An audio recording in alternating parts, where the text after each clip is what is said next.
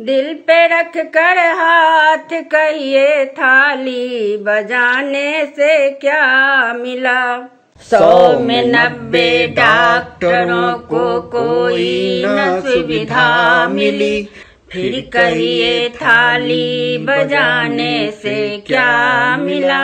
सिर्फ उद्योगपतियों को बैंक से कर्जा मिला, गरीबों को विपत्ति में भी न मिला, आटा न चावल मिला। शंख बजाकर भीड़ को जुटाया गया, दिन भर घर में बंद रहने का क्या फायदा हुआ। सबको घर में रहने की हिदायत मिली, लेकिन मजदूरों की कमाई तो मारी गई।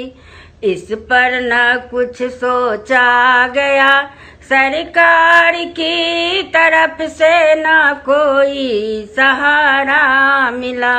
घर में रहने की सुविधा कब तक चले, बिना काम मजदूरों का पेट कैसे भरे।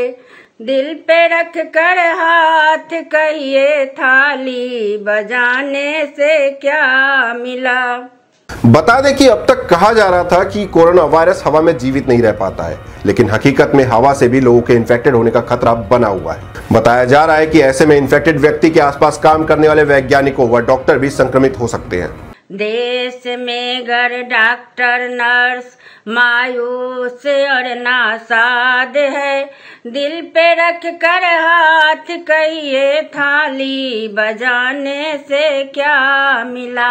अमेरिकी यूनिवर्सिटीज की अलग अलग लेबोरेटरी के वैज्ञानिकों ने पाया कि कोरोना वायरस हवा में करीब 3 घंटे तक जीवित रह सकता है। जनवरी में आया था पहला कोरोना यहाँ, चाहते तो तैयारी करते रोकने का यहाँ, लेकिन साहेब ट्रम्प के स्वागत में लगे रहे।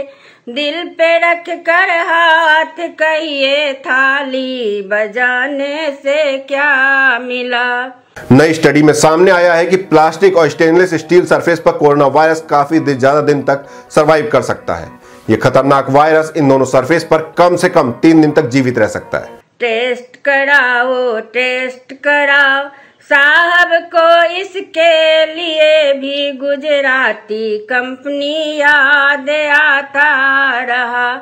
4500 का टेस्ट कहाँ से कराए मजदूर भाई, ये भी सुविधा धनवानों को ही मिला।